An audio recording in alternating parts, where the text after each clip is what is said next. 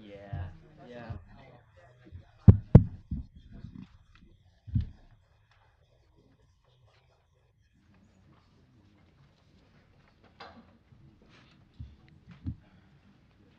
Well, good morning, everybody, and welcome. I'm Dick Morningstar. I'm the founding director and the chairman of the Atlantic Council Global Energy Center. And on behalf of the Global Energy Center, I'm pleased to welcome you all to this event, The Road to Bonn Transatlantic Climate Solutions. And we're happy to be co hosting this event with the German embassy. Germany is obviously it's Michael Weber there, an extremely valuable transatlantic partner, and continuing cooperation and dialogue concerning climate issues is obviously very important. As a former ambassador to the EU, I'm a firm believer in the importance of the transatlantic relationship and the importance of engaging on these kinds of issues. Now, of course, we all know that back in June, President Trump announced that the U.S. would withdraw from the Paris Agreement. Uh, I, you know, I can be very brief in saying that I think that that was a not a very smart decision. And in fact, it's interesting that this month that Nicaragua announced that it'll join the agreement. So I guess there are two countries that have not signed on at this point: Syria and the United States. And that's sort of interesting. Uh, I do have the experience when I was at the EU. It was at the time that President Bush decided to exit the Kyoto Protocol, citing similar kinds of reasons at that time. And that decision on Kyoto, similar to this one, has had spillover effects into our broader relationships and made it a lot more difficult, I think, back then, and then followed up by the Iraq War to conduct our foreign policy. I also found at that time that it made it difficult for some of our businesses to operate in Europe. They were constantly getting questions about how could the United States have done this, and so it did have an effect. And this also, I think, does isolate us. But having said all that, I don't think it's my own view is that it's not all gloom and doom. The cow's already out of the barn.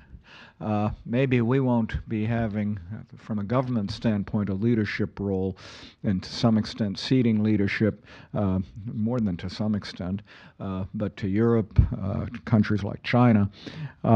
But the fact is we're still doing a lot of things. And we're doing a lot of things at the state level, the local level, business at the business level. And that I think it's important as we go into Bonn that we emphasize that climate change still is very much on the American agenda. There are all sorts of initiatives that I won't spend any great deal of time going into, like we are still in with 2,500 leaders, and I have a whole lot of stuff about that here. But we want to get to the panel. Then there's also Mayor Bloomberg's initiative. There are university initiatives. I could go on, and I think we'll hear more about that from the panel. But the fact is that cities, states, businesses are moving ahead, whatever our government policy may be. And these bottom-up solutions are really critical to this whole effort. So we look forward to hearing more from the panel. Without further me going on any further, Let me introduce the panel. We have Dennis Tänzler, who's the Director of International Climate Policy at Adelphi, but Dennis has certainly had a lot of experience on both sides of the ocean, including in the German Foreign Office and in Germany, so I think can really give a very good views from an international vantage point. We also have Ben Grumbles, who's Maryland's Secretary of the Environment. Ben's duties also include serving as the chair of the governor's Chesapeake Bay Cabinet, treasurer of the 9-state regional greenhouse gas initiative, another example of state action, chairman of the Ozone Transport Commission, and a member of the Susquehanna River Basin Commission. And finally, to round out the panel, we welcome Tommy Wells, who's the director of the Department of Energy and Environment for the city of Washington, D.C. And so I'm sure we're all, seeing that we're sitting here in Washington, D.C., who have interest in what's happening here. The panel will be moderated by Randolph Bell, who I am pleased to introduce as now the managing director of the Global Energy Center. And he'll moderate. And I want to remind you that this is a public event. It's on the record. And so look forward. I know we all look forward to some very informative discussions. So I'll turn it over to you, Randy. Thank you, Dick. Welcome, everybody. Welcome, panelists. Dick sort of said it all. We're here to talk about what is being done and what can be done at the state, local, grassroots, corporate level to mitigate climate change, to work on climate action on the road to Bonn and post-Bonn. We have some great panelists here, and just we have also some great people from the private sector in the audience who are working on these issues, and people from any number of organizations. So I hope that there's a good Q&A afterwards about what can be done, what is being done. I know, this is the kind of thing where companies are taking huge leadership roles, cities are taking leadership roles, and in the context of a lack of U.S. federal leadership, this is the kind of thing that we need to see more of. So I appreciate everybody who's here who's doing that. So I hope we can talk more about that afterwards. We'll turn to Dennis to get started with his remarks. Yeah. Thank you very much, and also for this invitation and being part of this important conversation a few days before the Bonn Climate Conference is about to start. Actually, by many considered as a more technical meeting, but I dare to say at this point there is actually no technical climate conference, or at least not only a technical climate conference, and that has also to do with the increasing role of non-state actors, including cities, including companies, that are more and more part of getting to these kind of conferences, outlining what is their main strategy and what our overall experiences to also to provide leadership. And that is basically a result of a main failure back in 2009 with the Copenhagen conference. At that time there was a lack of global leadership, and afterwards more and more this whole climate governance process was changing to has been changing to a mixture of top-down, bottom-up approach, and that is very important also with some processes like the Lima Paris Action Agenda involving many initiatives and companies and more than 2,000 cities basically outlining as part of the an overall platform what they are doing basically in order to reduce greenhouse gas emissions and what kind of needs they have, and also presenting their very specific narratives in this context. So actually, why cities? Cities are of course a relevant factor when it comes to greenhouse gas emissions, with more than at the global level about 80% of greenhouse gas emissions, but they are also very vulnerable to climate change. Think about, for example, coastal cities susceptible to sea level rise. In some areas, there are also fragile cities where the whole thing is turning also to be a foreign and security issue. So at that time, when this whole, a few years ago, this process started, now we can see that there are more and more cities trying to take the lead here, and of course this is overall a question of coordination with the respective governments, national governments, maybe also state actors. It's a question of strategy and planning, because most of the cities have normally not, let's say, too many resources in this regard, and also to reflect on climate.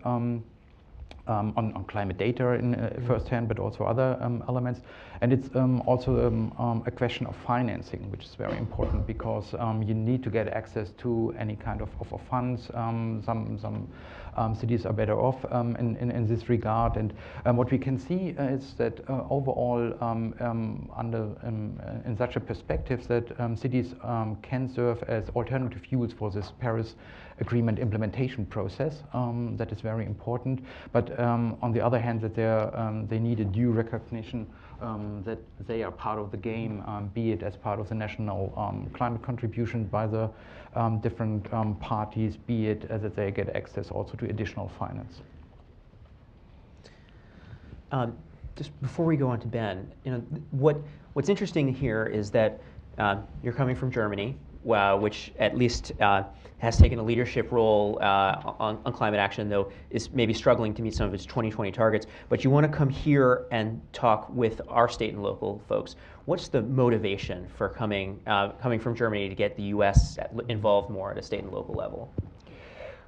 I think what we have been observing in the United States, and the ambassador already mentioned it, that also at the time when George W. Bush went out of the Kyoto Protocol, that there were quite a number of cities and mayors coming in with trying to take the lead instead. And from this time ongoing, there are quite a number of different approaches, very city-specific sometimes, but also overall as part of cities' networks, like the Covenant of Mayors on Climate and Energy. And so there is, in a transatlantic perspective, but also overall in taking or using examples in India, in Brazil, in other countries, where you can learn and try to figure out what kind of capacities are needed, what kind of innovative solutions are there, to learn from that. And that is then to also have some joint events as part of this climate caravan, moving now to Bonn, to showcase what are we actually doing. And for example, since you also mentioned it, what kind of cooperation do we have with the private sector in order to deliver one or the other solution? Yeah, I mean, from my perspective, it seems it's crucial that we have states and cities continuing to act, just as a way of demonstrating that there is some sort of U.S. leadership, even if it's not happening at or weakened at the federal level. So on that, we very much appreciate having Ben and Tommy here who can talk about that. So Ben, why don't you go ahead and talk about what Maryland is doing? It is with the Chesapeake Bay. One of the sort of ground zeros of climate change, with sea level rising and the land actually sinking, so you have a double whammy. What is Maryland doing to combat climate change? Well, happy Halloween, everybody. It's a scary scenario if we don't take positive steps to reduce the risks, or to reduce the risk, or as someone once said, when you look at mitigation and adaptation, it's all about avoiding the unmanageable and managing the unavoidable. And some of the unavoidable is sea level rise and subsidence and extreme weather events. We have to prepare for those, and that's called good governance, and that's one of our areas of focus. But Maryland is delighted to be going to Bonn. I'll be there, and it will be to wave the flag that says there are about a dozen states who are united in fighting climate change, reducing greenhouse gases, and recognizing that local action and regional action and global action are all important and necessary. Maryland has been and continues to be, under Governor Hogan, a leader in environmental protection, and that includes reducing greenhouse gas emissions. Last year, he signed legislation to reduce our greenhouse gas emissions levels 40% based on 2006 levels by 2030.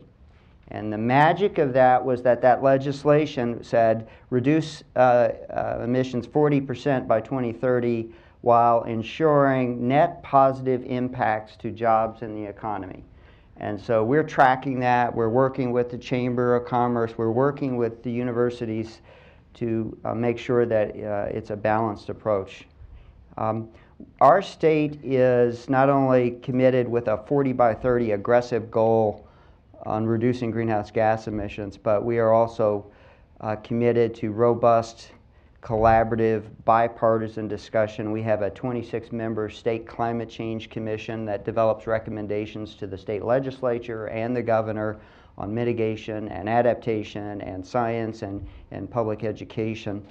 And then the last point, one that I'm really looking forward to talking with global leaders and people from around the world in Bonn in November, is regional leadership. As you mentioned, Maryland is one of 9 states that participate in the Regional Greenhouse Gas Initiative, or RGGI as we call it. And that is the first and by far, from our perspective, the most effective and meaningful way to put a price on carbon, to reduce emissions, to generate revenue that can then be put into energy efficiency and renewables. So our state is very much engaged in, we have a renewable portfolio standard, and we are absolutely committed to local and regional efforts. I would just tout, wearing my RGGI, Regional Greenhouse Gas Initiative hat, our regional initiative, we're very proud of the fact that among the 9 states we reached consensus agreement about a month ago to continue that regional cap and trade program through 2030 and to strengthen the cap. 30% reduction in the emissions cap over time. And very importantly, to growing the partnership, the size of the Regional Greenhouse Gas Initiative. So we're in intense discussions with some other states about linking or participating in RGGI. And it's just a real honor to be traveling to Germany to be part of COP23, particularly with the message that Maryland and other states absolutely understand the value of taking action and working with partners and transitioning to cleaner energy and getting real serious about further reductions in greenhouse gas emissions and making sure that we keep our heads above water, literally, in Maryland, and recognize that it also benefits the heart and soul of our state economy and culture, and that's the Chesapeake Bay. Fantastic. And I think it's really worth emphasizing, for those who don't know, that Larry Hogan, the governor of Maryland, is a Republican. This is a bipartisan issue in Maryland, right. And that this doesn't have to be, I think, a political football as right. It is so much in the United States. Maybe we can come back to that later. Tommy, over to you. Thanks, Randy, and thank you for inviting me to be here as part of the panel. And I think I have the lowest travel cost, probably. So. But let me say on behalf of our mayor, the mayor did reassure, went down to a meeting in Mexico City last year about this time to reassure the other cities and leaders from across the world that our commitment has not changed at all in working on mitigating climate change, even though that we have a federal government that has pulled back. And the reason that's important, as many of you know, and as Dennis was stating, that almost 80% of all the greenhouse gases are related to cities. 50% of the world's population live in cities. And that is going to go up by another 20% over the next 20 to 25 years. So cities are the problem, but cities are also the solution. And so recognizing that in Washington, D.C., as a city, we have doubled down on our efforts. And there's nothing like getting really focused because of losing our federal partner. We realize that we have to work more closely with other cities. We have 2 agreements that we've signed with Copenhagen and Denmark to continue to bring best practices to Washington. And I am proud of what our city's doing. We're just named the first LEED Platinum city in the world. But it also means that we have to, provide best practices, work with other cities, and also double down on what we're doing. So what cities are doing across the world and in America and states too, like Ben was talking about, is that we're setting these goals. How much are we going to reduce greenhouse gases by when? And these goals, there's really efforts to recommit to higher numbers. So we've committed to 50% by 2032 based on 2006 baseline. We're committed to 80% by 2050, but I suspect that's going to change. I suspect that we're going to increase how much we're going to commit to reducing greenhouse gases by 2050 because we have to. So the challenge is what's the roadmap to get there? So we just recently finished our comprehensive energy plan. Almost every state and city generally has a comprehensive energy plan. And what's different about ours, instead of saying how much energy do you currently use, how much are you going to need, what's your growth rate, ours is actually our first roadmap to how are we going to reduce greenhouse gases by the amount that we've pledged to, and what are the different efforts that will bring about the greatest results. So that's helpful to our residents and to activists because it says this is how much gain you get in terms of what you do. So only about 21% of our greenhouse gases in DC are attributed to vehicle miles traveled. About 74% of the greenhouse gases caused by DC are buildings. And so our target has to be buildings. And as you know, in DC, we generally don't like to build buildings and tear them down. It seems like every building that we build gets its own friends of group, depending how bad of an era of architecture that it was, and to keep it up. So what we have to do is we have to retrofit the city. And that's going to be very expensive. So we've done a couple of things. We've created something called a sustainable energy utility, which we put a fee on everyone's power bill, raises about $20 million a year. And then we have a nonprofit organization that just works with buildings to change out their bulbs, create better HVAC systems, improve their windows, do the things that they need to do that are kind of low-hanging fruit to reduce their energy consumption. And then we've also just launched something called Solar for All. Solar for All comes out of an alternative compliance payment. We require buildings that purchase their power. Our power company is not allowed to sell power. So we're just a distributor. Pepco and Exelon is a distributor of power, so you have to buy it. There's a renewable portfolio standard when you purchase it, and a portion of it has to come from solar in DC. We don't have enough solar in DC to purchase, so you have to give us an alternative compliance payment, and we turn those funds back over to contractors and such to put solar in DC. Our goal is 5% of our power by 2032 will come from solar power generated in the District of Columbia. So as you can see, we're trying to narrow the amount of power used, and percentage-wise, we have narrowed the amount of power we use in DC, even though our city, as many people know, is growing substantially. Mm-hmm. But the third thing that we're doing, and it's something that I think is taking off across the world, at least in America, is something called the Green Bank. How do you pull all these things together? How do you leverage private funding in order for us to retrofit Washington? And we certainly have these programs and goals, but to get a building owner to agree to retrofit their building, to leverage, especially if they're going to leverage in new technology, the newer the technology, the higher the risk, which means the higher interest payment. It's harder to retrofit building new technologies. And so what we will do with the Green Bank is that we'll take the first loss. If it's going to cost $5 million, we'll put in $1 million, and if there's any problem in payment, we'll take the first loss. So what we'll do is we'll bring the interest rates down. We'll also partner in some of these activities. And it can be as creative as folks want to be. It could be if we go to having that everyone has to get a benefit of a certain amount of money if they agree to walk or bicycle to work. It could be bundling where businesses get together, they borrow the money from us, they buy their employees that want to do this, bicycles, and we take that as a very secure loan that we've given because it's paid for by that fee. And then we we bundle these different packages together and we sell them so that we can then get more money to keep loaning more money. Government's used to giving grants, but the idea that you get the money back and then you get to give it out again is a little bit new for some parts of government.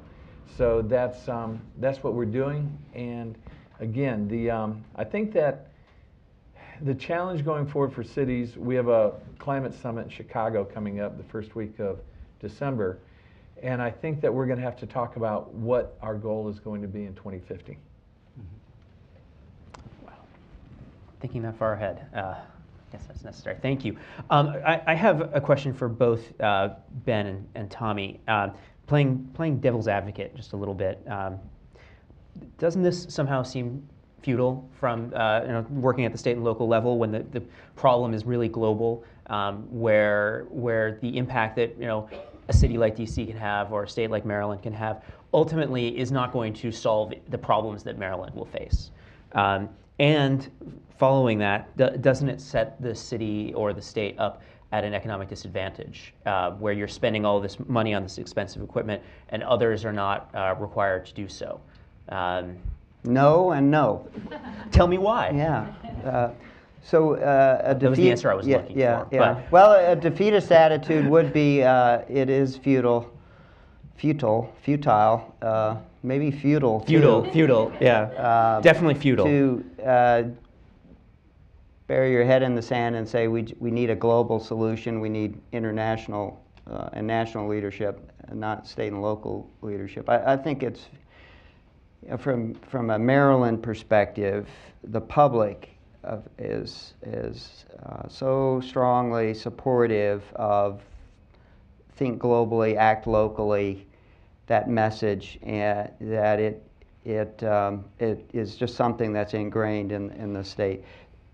It's also about economics. I mean, the governor's message is Maryland is open for business, and the greener the greater, and the cleaner the better. And there is regardless of governmental regulations, the market forces are increasingly leading towards cleaner, more renewable energy choices, transportation, housing choices that leave less of an environmental footprint.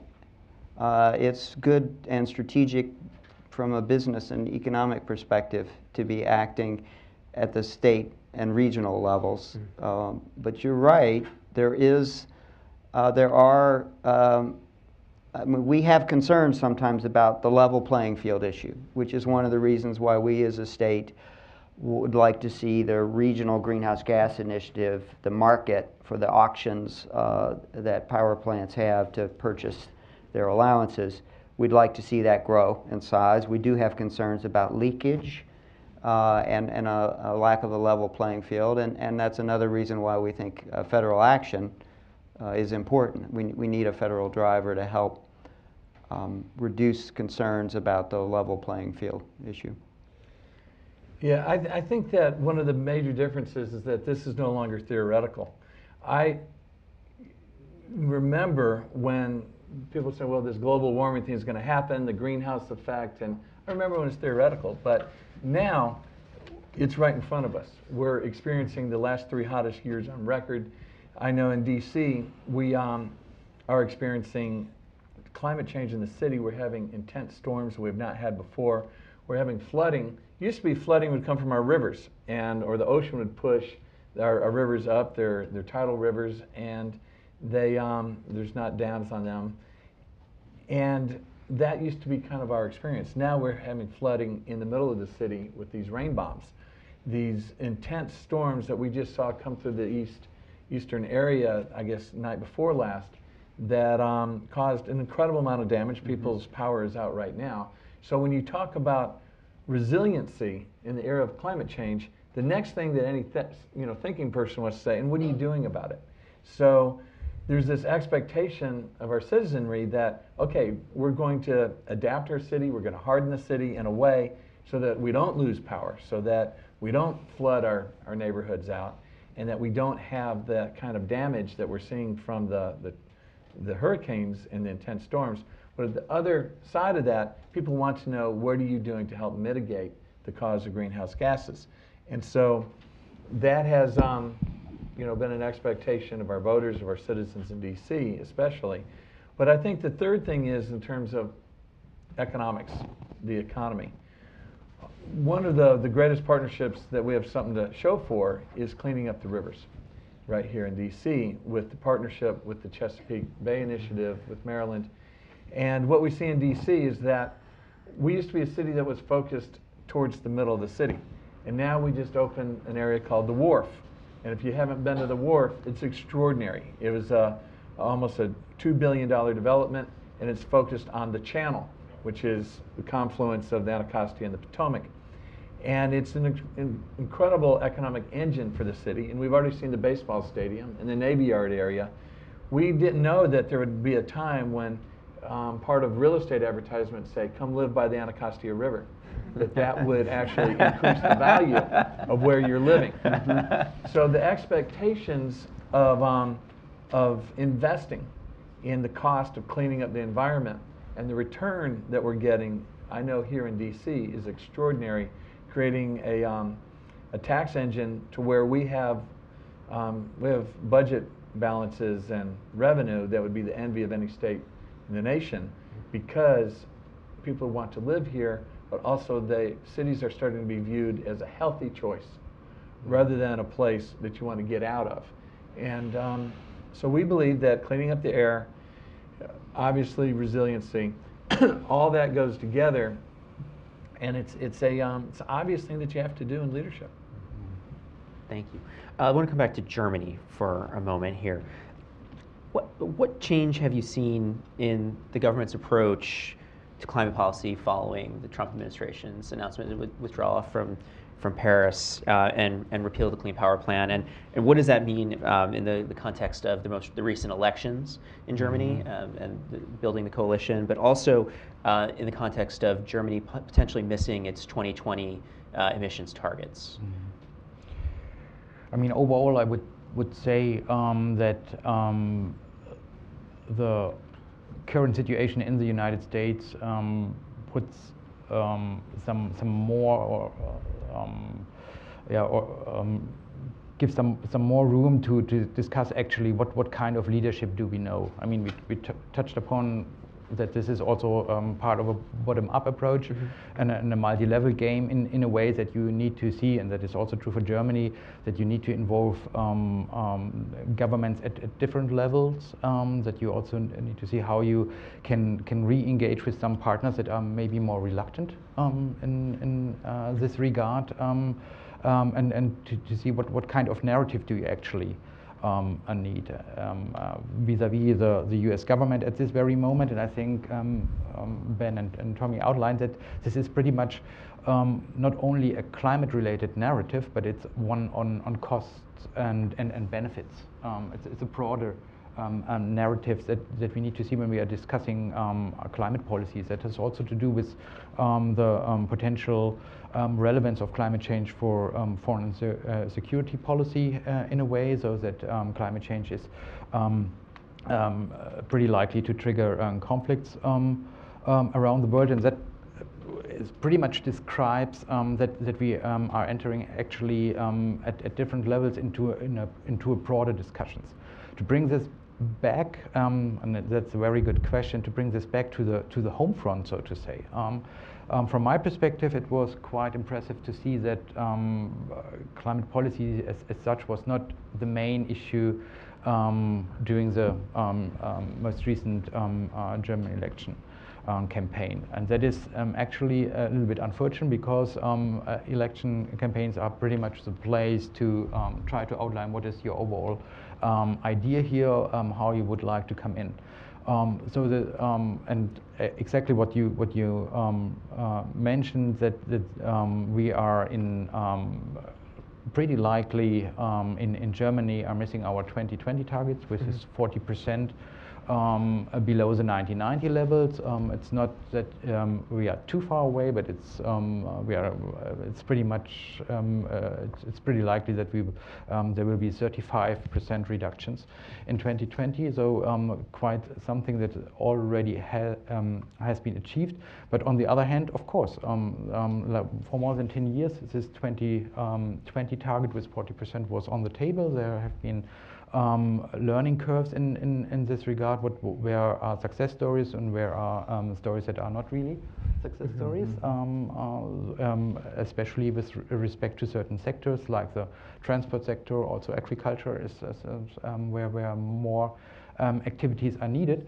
And part of this cost-benefit discussion is to now also for the negotiations of the new government to try to address these kind of sector questions right at the moment when you try to enter into a new coalition. And that is pretty complex in the moment, but I think it's better to have these kind of discussions right now than to postpone again to a later stage, because then sometime we have 2020 and we will see, okay, there's really a lack of leadership. Yeah. Just thinking about potentially missing the target again, is that motivating people at the local level to act more locally, like you're seeing here in the U.S., where the withdrawal from the Paris Agreement is really motivating people to say, the "We're Still In" campaign, for instance? Are you seeing anything like that in Germany, where there's you're getting more grassroots action because at the top level it's not working? Yeah, I think it's in a way a similar situation, that you have also bottom-up processes, civil societies with ideas coming in. You can see this very clear when it comes to mobility. Mobility is not only related to climate change, but we have a broad discussion right now. What kind of sustainable mobility, what kind of mobility in general we would like to have in the next years to come. And there are initiatives bottom up, try to strengthen ways of alternative mobility in a way, also to strengthen, of course, public transport. And of course, this kind of open debate that you are going to miss, pretty likely to miss the 2020 target, can help to set free competition for more innovations on the one hand, and on the other hand also to see that you now, and I think Tommy you were referring to this point, we also need to see that this is a step-by-step approach also with respect to a long-term strategy for 2050. So actually what the infrastructure you are building up right now is be it energy infrastructure, be it when it comes to transport and mobility, will be that really influencing the greenhouse gas emissions for the decades to come. I mean, Volkswagen has made some interesting announcements about what they're going to do to their fleet, that there'll be an electric option for every single vehicle by every company has a different target. It's 2020 or 2021 or something. But in the German context, there's a joke in the United States that a Tesla in certain states is a coal-powered car. And in the German context, that's particularly true as it's moving away from nuclear. Is that something, the power sector and really getting emissions down in the power sector, is that something that people are thinking about? I think that's a complex process to think about how my individual mobility is also related to the overall energy infrastructure of the country. But in fact, there has been missing quite a debate about what kind of mobility do we need and do we want. So, and this also includes to show, if we are talking about, for example, an e-mobility based concept with the impact that you outlined also for the car industry, what kind of overall let's call it overall smart grid is needed, and what kind of infrastructure we need to build up, and what is also the role of the public sector in this regard.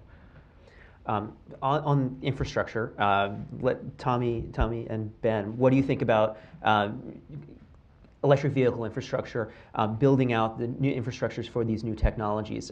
It really requires investment from the private sector, but at the state and local level as well. Where are your objectives there? I think in the short term, the greatest economic crisis, not economic, but environmental crisis or disaster for DC is Metro. That the fact that people are getting off the trains and going back into vehicles is an environmental crisis for us. And when I was briefly on the Metro board, and when I was on the Metro board, we were worried about, gosh, are we going to have enough trains to be able to run enough trains for the growth that's happening at Metro? And now we don't know if we have enough riders to pay for the system. So the first thing is Metro, and it had been one of the greatest success stories of electrification of mass transit in the country precisely because of the white-collar ridership, that folks that own cars that could afford for parking in the city were choosing to take Metro inside. So that's the first thing. The second is, in terms of electrification, a lot of us are having these conversations now because of the Volkswagen settlement money. What do we do with the settlement money? And there's a lot of pressure to say, well, put more infrastructure in for electric cars. And what I push back in the city is, do I really want to make it easier for people to drive in from the suburbs and charge their car in DC when actually I want to get them back on Metro? And for the public transit that we have, can we continue to improve our circulator system and at least the buses that run through here from Metro to electrify those buses and to be sure that we have the infrastructure for electrifying those buses, and then taking a new look at our at the fleets in government that we use, your garbage trucks and all those things that we can learn from Germany of how they're making those investments to reduce the NOx gases along with the greenhouse gases. So in terms of electrification of vehicles, it's really the public transit where we need to make the investment. Yeah, I'll say I stopped riding the Metro, but I started riding a bike, so I'm okay. But yes, you are. Yeah. But I can understand the motivation for people to stop riding the Metro. So Could I just add in a few words on transportation, because for the state of Maryland, as much of a priority as we put on the energy sector and other sectors involved in the climate change challenge for us in the state, transportation is really a top priority. We have miles to go, and so the state is one of our priorities is transportation electrification. And Governor signed the Clean Cars Act this past General Assembly, investing more both rebates and incentives to individual consumers, but also incentives for more electric vehicle infrastructure. And we know that the key to game-changing, to have even more electric vehicles on I-95 and in the corridor and throughout the state of Maryland, we need not just private sector investments, but public sector investments. And so on the energy, the grid of the future discussions that our Public Service Commission is having, one very important component of that is what role can the BG&Es, the utilities, play in that. And just the last point is, as Tommy mentioned, the silver lining of the Volkswagen settlement for states and jurisdictions that are going to get substantial funds. For us in Maryland, that's $76 million. There's absolutely going to be a major portion of that will go towards not just electric vehicle infrastructure charging stations, but transportation electrification at our port. Our Port of Baltimore is the economic engine for the state, and the conversion, not just to vehicles, trucks, but also heavy-duty equipment. It is also a reason why our state, even if there's not as much federal action on mitigating greenhouse gases, we know that vehicle transportation electrification will also reduce other pollutants that local communities are threatened by.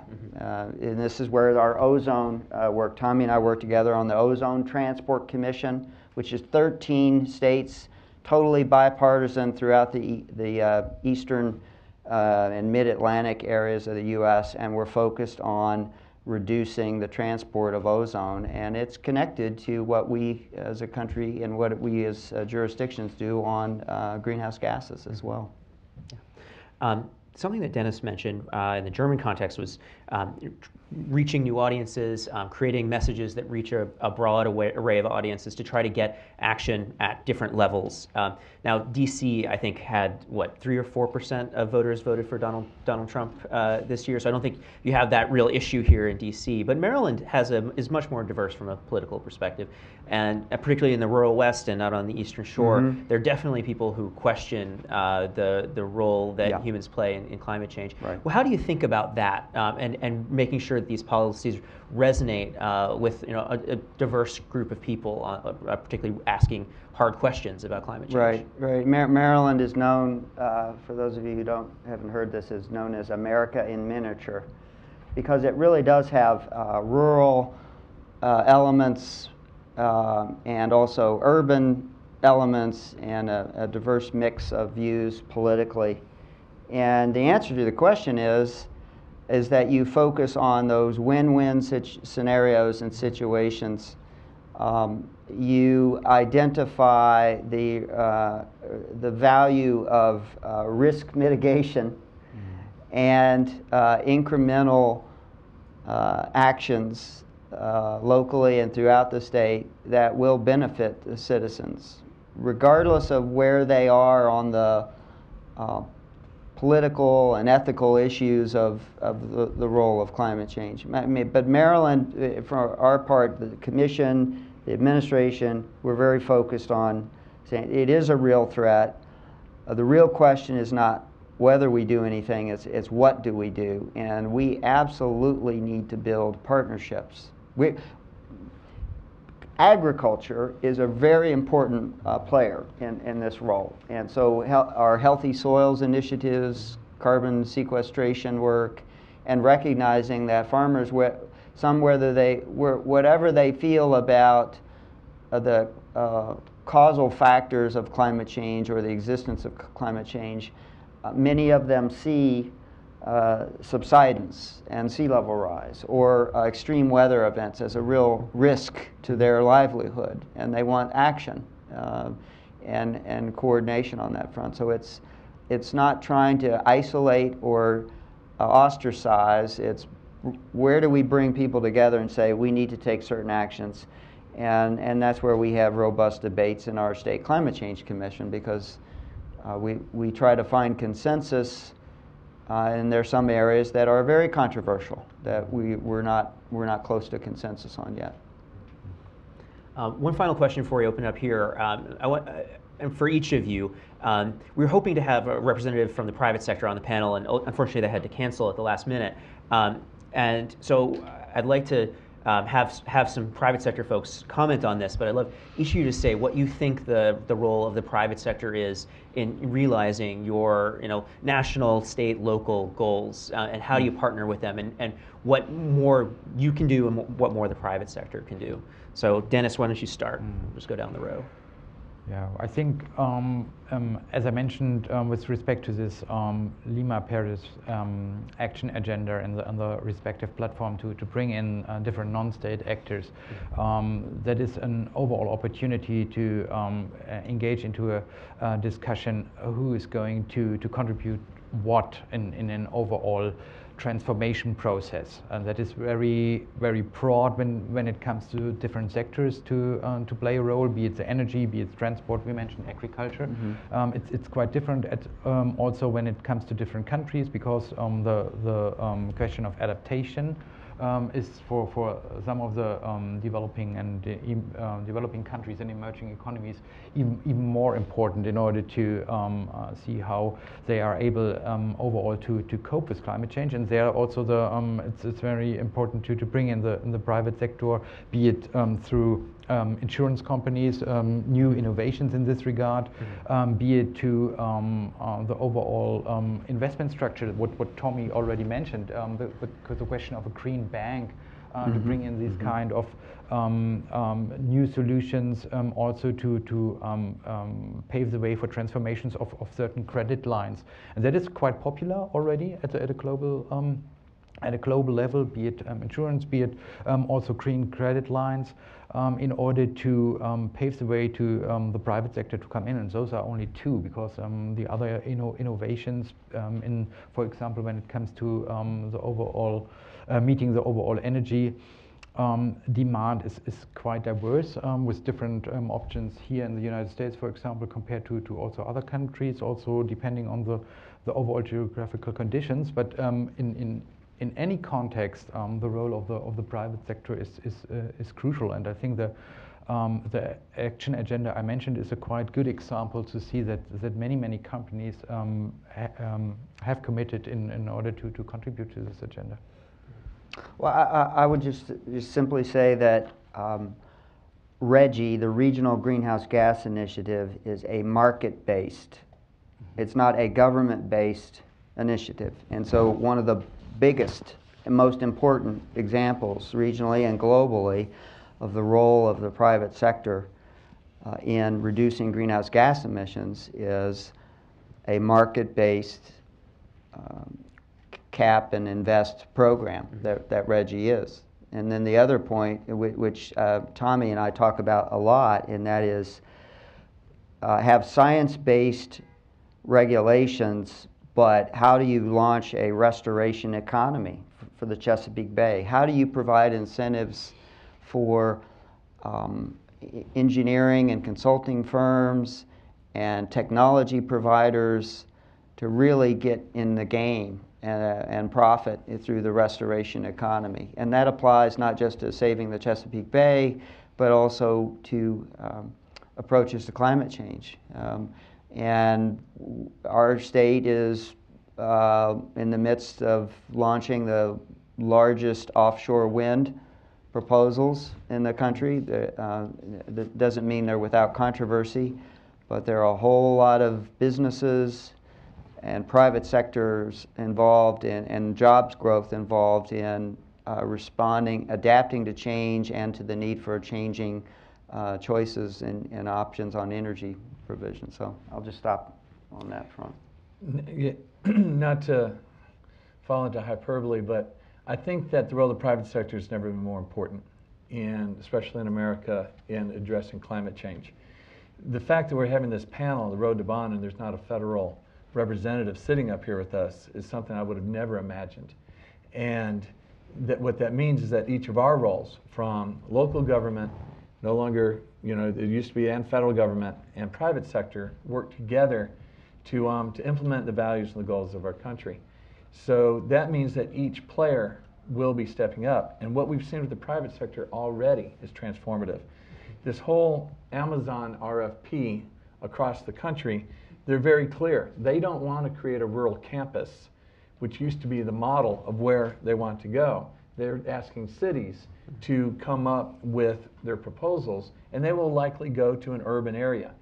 And that's because when you look at the companies that are moving back into Chicago, into DC, is that their employees that they want to work there do not want to live in many suburbs. They don't want to live in rural areas. They don't want to live on a company campus.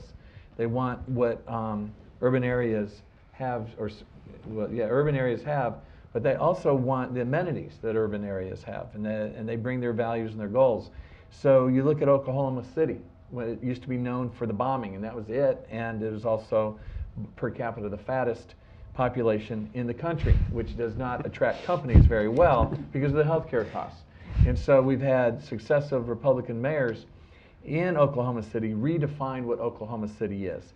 And they're putting in biking trails, hiking trails. They've rerouted the river back through the city and changing it to a city that is a healthier, stronger city in order to bring in the private sector and also for the type of folks that you want to work in your emerging new company sectors where they want to live.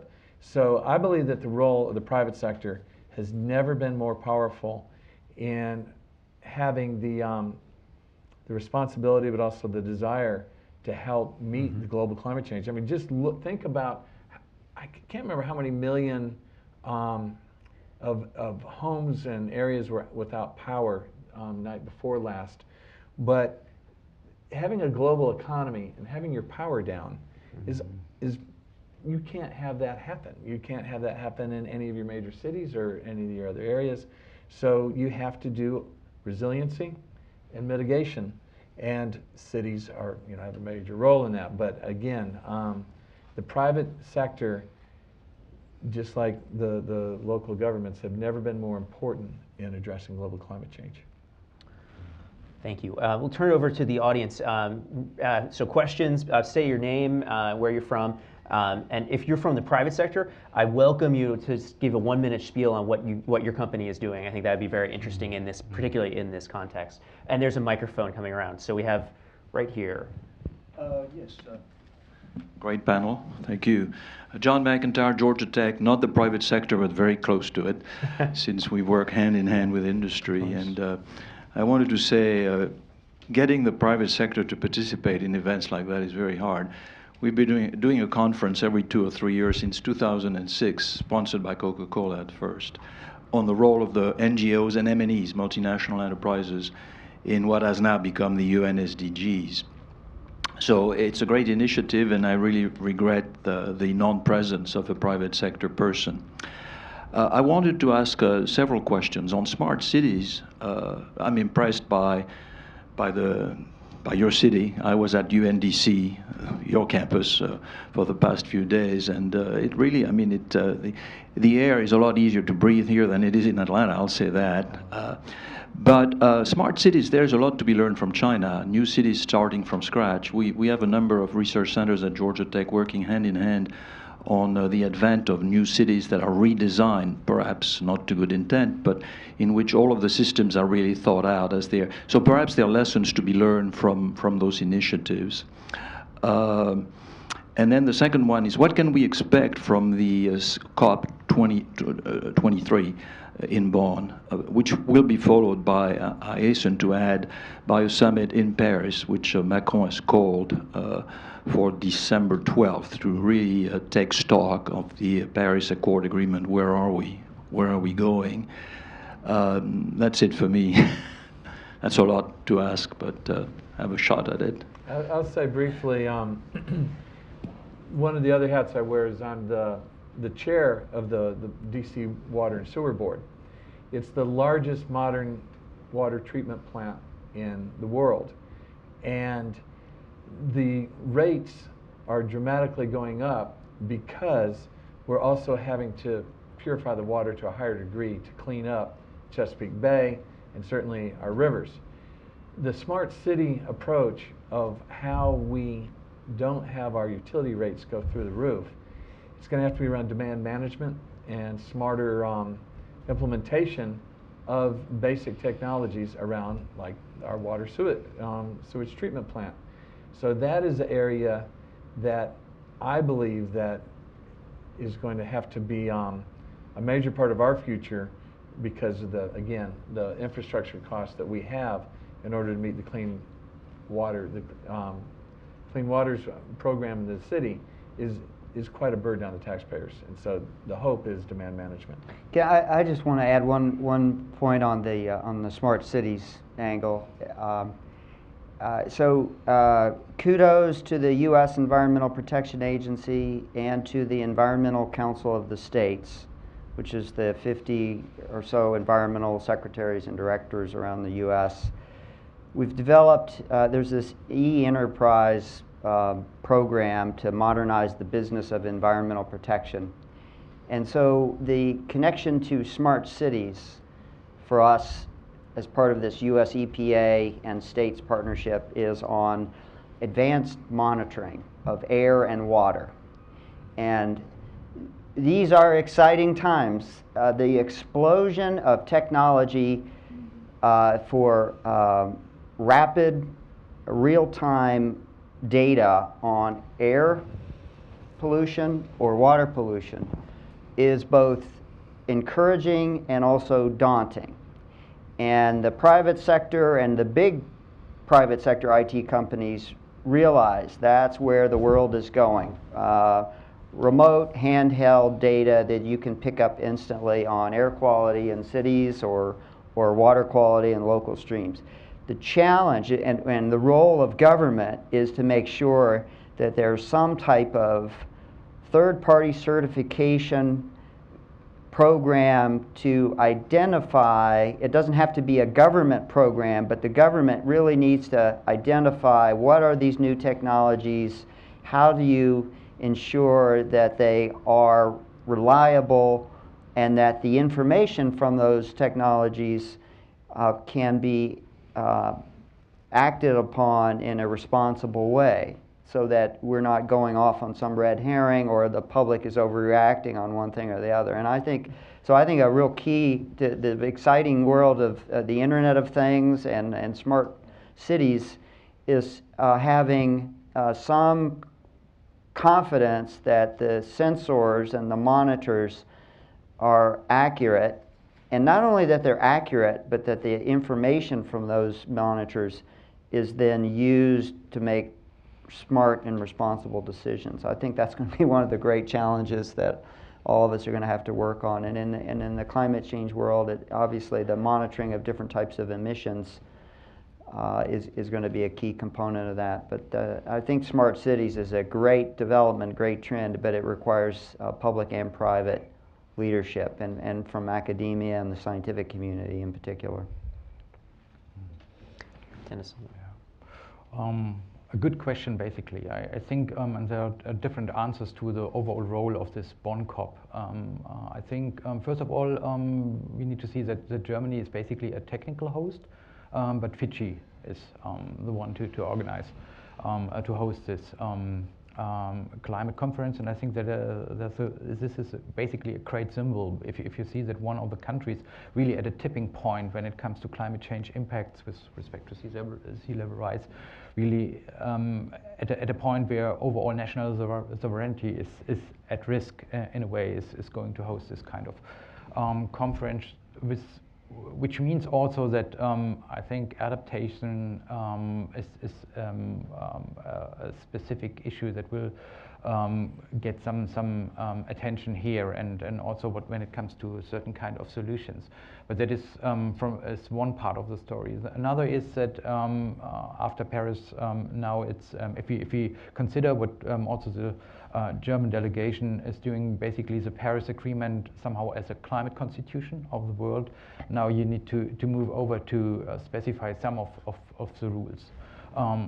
Quite a number of rules, to be honest. And we already mentioned that, for example, when it comes to mitigation, that market mechanisms play a very important role. I think Ben, you also mentioned with respect to RGGI that there are some discussions on about linking emission trading systems in order to form some kind of collaboration to bring the emissions down. And actually this is part also of the negotiations for Bonn when it comes to Article 6 and which covers basically some of the key mitigation activities. What kind of arrangements can be built supported by the international climate community in order to promote such kind of cooperation, for example, linking emission trading system, but even more to strengthen the cooperation between industrialized and developing countries. So it's an important step in Bonn, and also then afterwards the summit you mentioned in Paris to continue this kind of trying to design a rule book, a Paris rule book in a way, and also to link that to an ongoing effort of stock taking. That has also to do what you mentioned with the challenge to regularly monitor progress and try to be flexible enough to adjust your activities accordingly in order to see that you really deliver the overall ambition of the Paris Agreement, because based on the national determined contribution how they are defined in those more than 150 national contributions, it will not be enough. So it's I think a timely point in time by the French government to come up with an additional summit in order to see what are remaining activities needed also to take the next step. Got a question here on the side. Thank you, and great panel. Jean-François Boitin with the Energy Center at IFRI, a think tank in Paris. And I have a sort of broad question centered on this country. Isn't the current situation on climate change a way to come back to what is the original model of American democracy? If you read Tocqueville, what he wonders, what he really admires, is the way democracy works at the local level. And here we are, I think Maryland is a perfect example. You have a new administration, does not change tack.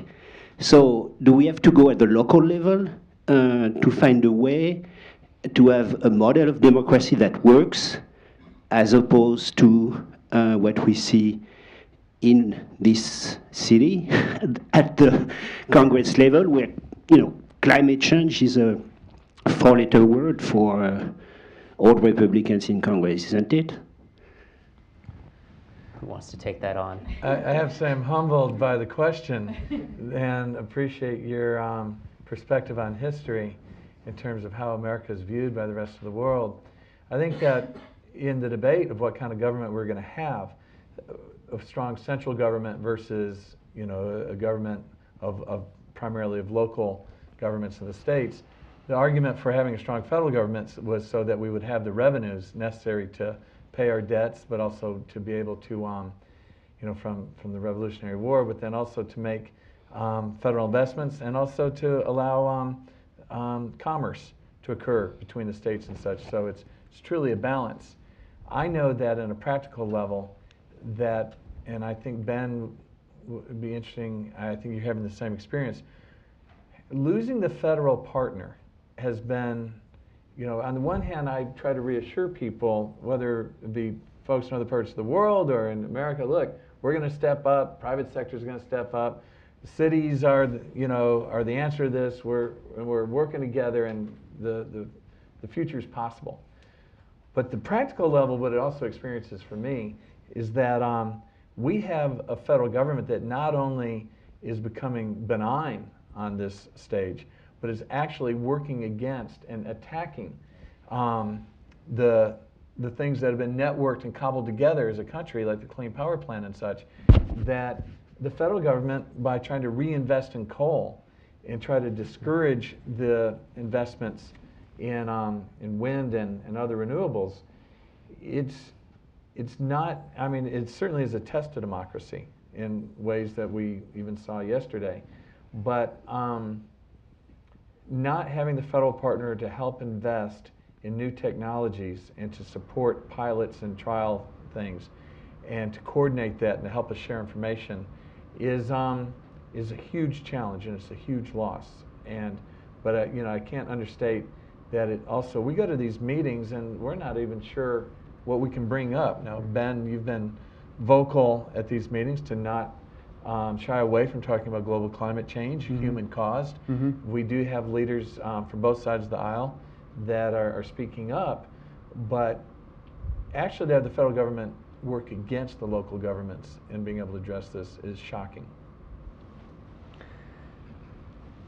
Well, I would just simply say that so I'm reminded of what Tip O'Neill said, the famous Speaker of the House, when he was frustrated by trying to get legislation through and all these different voices and views. And he said that the problem with democracy is that too many people get involved. The beauty of democracy is that many people are getting involved, and that's overcoming the hesitations at the broader or federal level. And you are seeing some states really step up and underscore that on adaptation and resiliency, there shouldn't be no doubt that action is needed locally, regionally, and sometimes nationally when it's coastlines that span many states and an entire region. On the greenhouse gas mitigation front and the big energy choices, I think you're right. You are seeing a reaction that occurs in different pockets throughout the United States where citizens at the local level and policymakers at the state level are saying, well, we're going to build partnerships with the private sector, we're going to adopt policies to show we're even more committed, and we're going to put more pressure on the need for the federal investment in science and national leadership. And it's playing out in a way that's not always pretty, but it's certainly playing out, and it's playing out in the courts too. I mean, the federal Clean Power Plan, I mean, I would just say that there are, you call balls and strikes, there are some legal questions presented by that regulation that it may be the court, the Supreme Court or a court decides they push the envelope too far. But the policy question is hugely important, and you're going to hear from states like Maryland and other states, we really need a federal driver, we need an important federal presence, but then it really is a very political and divisive issue, and so we're just, the governor of Maryland is saying, well, let's focus on what we're doing, let's also be at Bonn and underscore the importance of action, not denial, but action on climate and energy and environmental protection. To give a quick plug to for the Atlantic Council, this question of local democracy, it cuts both ways. There were two dozen states that sued to fight the Clean Power Plan, and it's really about the message and finding messages to reach new people. And we just got a pretty substantial grant to go out and try to find new messages and new ways of talking about climate action to really change the conversation and hopefully get all the various people who are involved to have a little more agreement on this topic. So I hope you all watch this space coming from the council here. Question in the back. Good morning, everybody, and thank you very much for an interesting and engaging panel. I'm Ken Markowitz, an environmental attorney and consultant with Aiken Gump, a big law firm here in Washington, as well as on the board of the Verified Carbon Standard. So we do a lot of things on carbon offsets. I work primarily with the private sector, large multinational companies on their technology sides, widgets that help reduce greenhouse gas, whether or not it's something that's reducing the emissions from car engines, renewable fuels, energy efficient appliances, building materials, all of those types of things that have been encouraged for the last decade or more by our federal government. Tommy, you were saying it's never been more important for us as a private sector to show leadership. It's also never been more challenging because many of the companies that I work with have built big, large billion-dollar business lines based on federal policy, whether or not it's the CAFE standards for autos, which are now under attack on the midterm evaluation, and they capitulate. Okay, we're good with the 54, but now if I see a crack in that, maybe we'll bring it down. And this is there's always outliers who are above that, but the general private sector are motivated either by self-interest or driven by regulation. And the ones that saw the self-interest and the combination with the regulation, if those are being pulled away, and they're being pulled away rapidly by this administration, the faith in government to provide that basis, to support all of this investment, they're not going to do it again. They've been burned, and they're getting burned really bad right now as we watch the renewable fuels program get undermined, as we watch CAFE, as we watch the energy efficiency programs. And I'm worried that these are the leading companies. They're not the tech companies that really are ahead on things, but these are the core American manufacturing companies, steel manufacturers who are looking for ways of collecting their emissions and turning them into fuels. Companies that are building new refrigerants that don't have global warming potential. And it's going to be very difficult to get them back again. So my question is, to primarily Tommy and Ben, but please, Dennis, jump in. The states can play a large role in holding the federal government's feet to the fire. And I know Maryland has had a very active attorney general in trying to make sure that certain of the federal regulatory programs are upheld. Clean Power Plan, I think in the Waters case, Maryland has weighed in. How can you see your role using the law from a city perspective, from a state perspective, to try to at least maintain the status quo? I've done a lot of international work, and throughout Latin America, there was always the theory of non-regression, that if we get a new leader, our biggest challenge is just to keep the regulations where they are until a better administration comes in. Never really thought that was coming here. And now we are faced in a major crisis on the principle of non-regression. And the states and cities will play a very key role in trying just to keep that baseline in place while, maybe new change will happen over time. I would say, from a Maryland perspective, the governor has signaled on multiple occasions, it's not just the Attorney General, but the governor of the state, that we need to hold the line and we need to continue advancing on environmental protection, and that includes joining with other states and supporting the Clean Cars program. California's, the California waiver, the option for California and other states to follow a more stringent or environmentally protective emission standards for cars.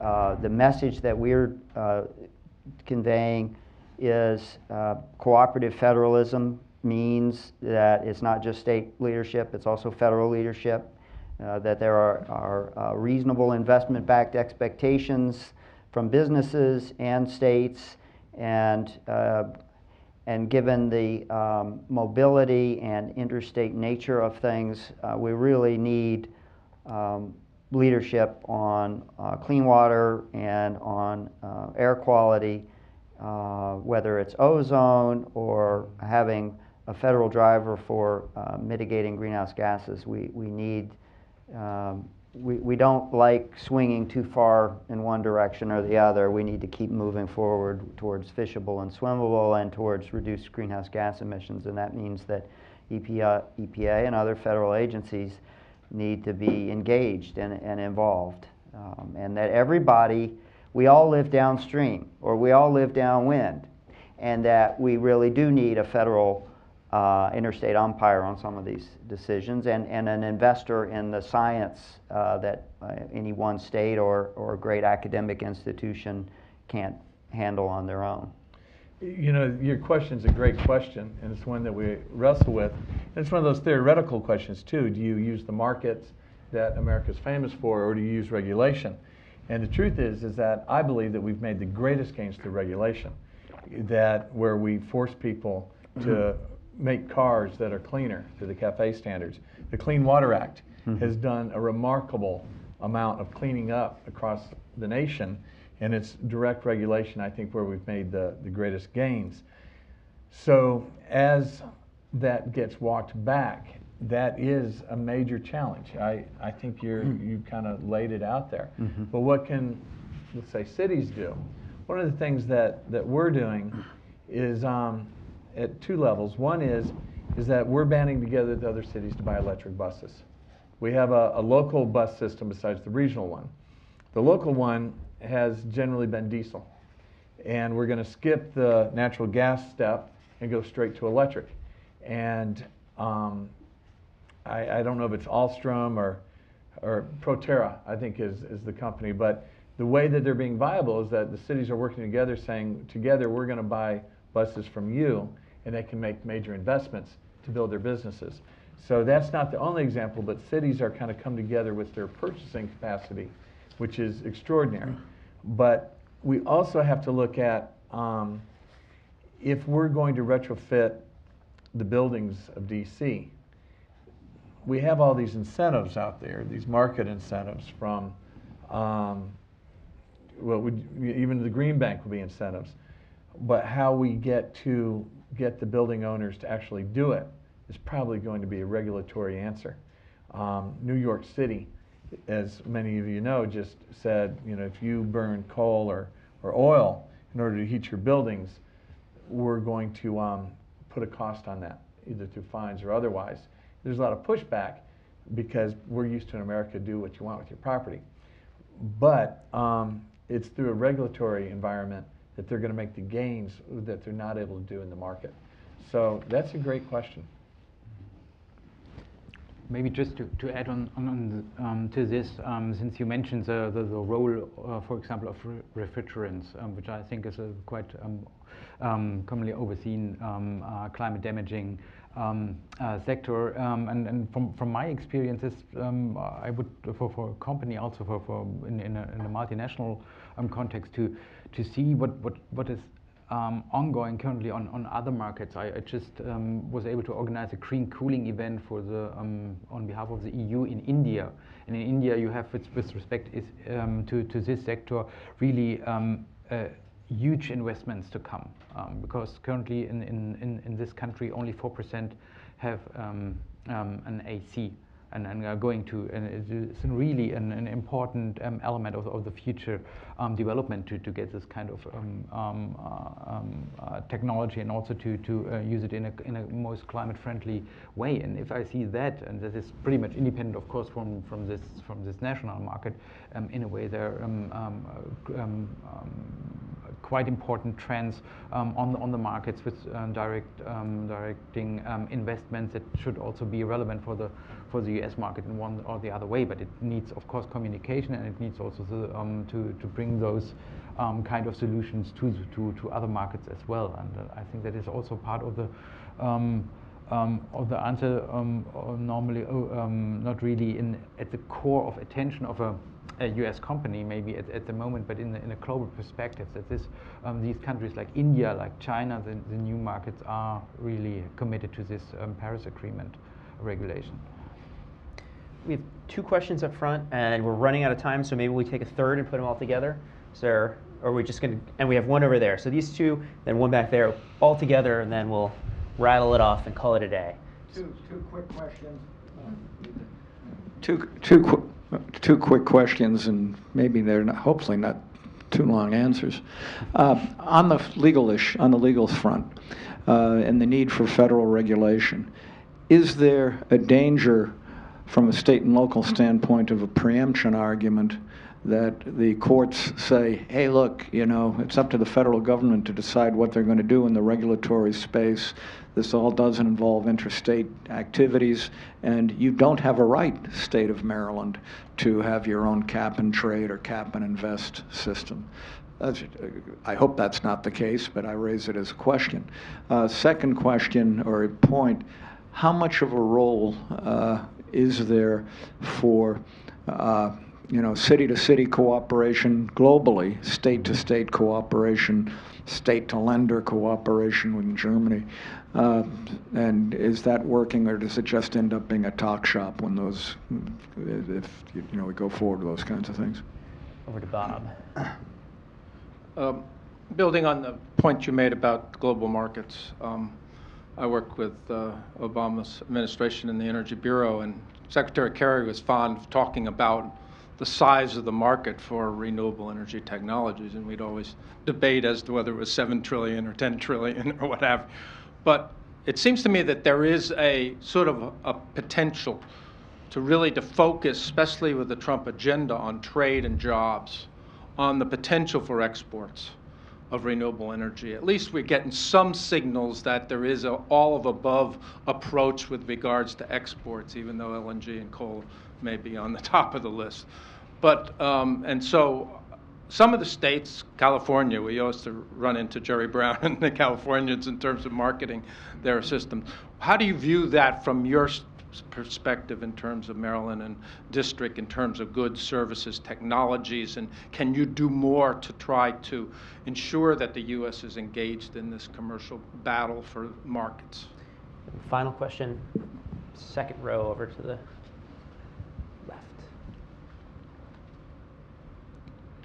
Yeah, thank you. Sonja Teague is from the Institute for Advanced Sustainability Studies in Potsdam, Germany. I hope it's going to be a quick question to the American speakers, which is, so as I understand it now, there's these pretty much well-established networks of sort of active cities, active states that promote these climate issues.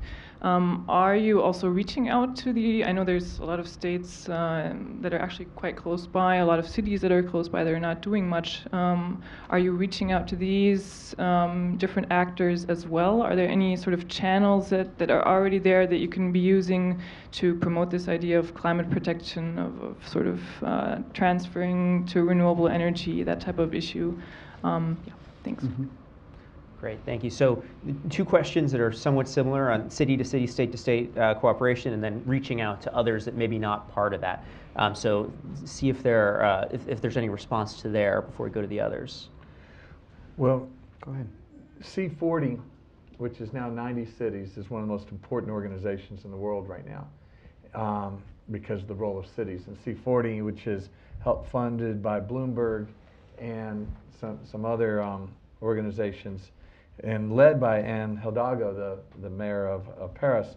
There's a lot going on in terms of that, and the question is, what's the role of bringing in smaller cities? We also have a group called ICLEI, which is the smaller cities, and we stay engaged in that as well. I do see that all the time, this is true for Ben as well, the number of invitations that I'm getting for conferences or signing on to agreements or working with other jurisdictions is overwhelming.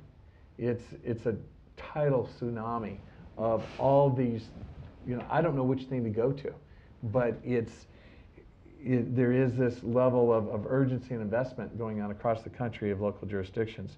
One of the things that I do hope that Ben speaks to is the question that the ambassador brought up, I believe, about federal and local, where Governor Hogan has filed suit regarding, I believe, the scrubbers and such, and just very quickly, which is maddening and unbelievable, is that many of you know that where you still build coal-fired plants, that a number of them are built, the modern ones, with scrubbers that reduce the amount of carbon that comes out of these dirty plants. And states choose not, or companies choose, not necessarily the states, not to run their scrubbers because they can make more money and reduce the cost of burning coal by not cleaning it. And so when you're downwind, they're choosing to send more carbon your way, and Maryland's going to test this question. You should. And we're not preempted by federal law. In fact, it is pursuant to federal law that a state can petition the EPA and now file suit for EPA to step in to ensure that 19 coal-fired power plants in 5 upwind states run their NOx controls when they need to the most, and that's during the summer, the hot ozone summer season. I was fortunate to just return from a trip to Serbia, where the state of Maryland is reaching out, and Serbia invited us to come to meet with their Minister of Environmental Protection, their Minister of Mining and Energy. They have a new environmental protection department, and they're very focused on air, water, energy, land, and I sense that there's some real opportunities where at the subnational level, you would know this better than anyone as a diplomat, that even if there's not engagement at the federal level necessarily, some states are eager to not just sign agreements, to actually get projects and technologies coming to Maryland, or Maryland businesses and technology companies going to Serbia or any other country that's interested in cleaner coal technologies or cleaner water or sewer upgrades and infrastructure. And I'm excited about that, not just for Maryland but for the greater global commons, those types of subnational arrangements and agreements. And I know we're committed to particularly on projects like offshore wind or other energy and climate-related efforts, reaching out beyond our colleagues in the states or at the federal level, and if there's interest internationally, and which is another reason why we're excited to be going to Bonn. Dennis, did you want to talk about that? Yeah, I think what we are witnessing is that there has been an increasing exchange on a city-by-city level, that there are quite some interesting arrangements like this C40, what you mentioned. ICLEI is very active, the Global Covenant of Mayors on Climate and Energy that can help to exchange experiences and also promote a joint focus on different kind of solutions sector-wise, for example. I think that is also when it comes to transatlantic context, the Transatlantic Climate Bridge with some support for also to promote study tours in both directions at this level. I think there are some limitations. Availability of time and resources is, I think, quite important in this regard. On the other hand, that can really help to promote joint learning curves, for example, when it comes to building codes for energy efficient buildings or any kind of transport, sustainable transport solutions, and hopefully also the overall environment of this Bonn conference can again help to highlight some of the solutions and to promote the exchange. Up to the level where city planners are coming into the game. It's, I think, not only about city representatives, but it's a broader debate that we need in this regard. Final question, Bob's question on export options for renewable energy. What are you seeing? That's an interesting question because I'll just give an example. It doesn't cover the whole field, but in DC, I'd say about 15 years ago, we had 1 or 2 solar-related companies. Now we've got 40 to 50 solar-related companies. They're small companies, and they're related to either the financing or deployment and such. And now that there's so much emphasis on figuring out what microgrids are and what microgrids can do, it's we're having studies done. We're figuring out how to work with our power companies to microgrid. Now we look at countries in Africa and elsewhere where the old model, and parts of India and elsewhere, the old model is you create this huge grid with these large power sources to generate energy. And if you're using coal or any fossil fuel, then you're recreating the problem that we already have done. So already there's been informal conversations. I guess because the State Department such would not be formal conversations, of course, but informal conversations of sharing technology around how to microgrid with solar. And now that you add in battery technology, it's truly going to, I don't know if that's going to be the magic bullet, but there's a lot of interest in developing countries to deploy solar in microgrids in towns and villages. And that, I think, is a real opportunity for DC that I'm trying to figure out how can I help support that. Fantastic. Anyone else? I would just say that Tommy has a beautiful bee on his tie clip, and it reminds me that in the next week or two, there's going to be an important initiative. Maryland passed legislation recently on pollinator-friendly solar sites. And it's a wonderful combination of advancing renewables to fight climate change, transition to a cleaner energy future, and also tap into the critical importance of food and habitat. And so looking for opportunities where there are win-win multiple situations. And I know we have a lot to learn in Maryland, but we're very enthused about that. And we're also, the agriculture plays such an important role.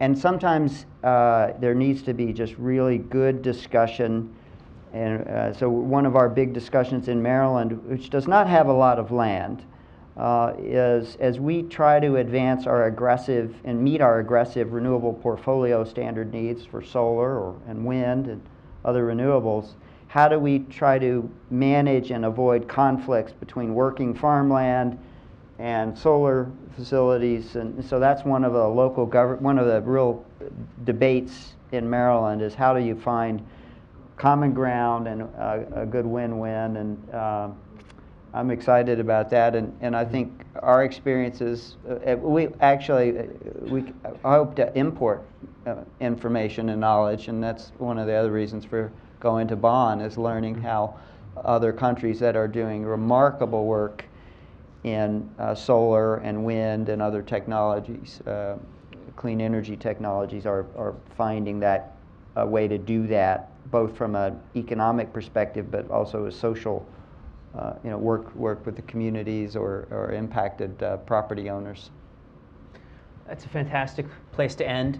Thank you all so much for joining us. Thank you, Dennis, Ben, Tommy, the German Embassy, for co-hosting. I hope that you all come back to more events here at the Atlantic Council, and we hope that you all will come back to do more events here, and maybe we can partner with you out in Maryland and around DC. So thank you all. Hope to see you soon. Thank you. Thanks.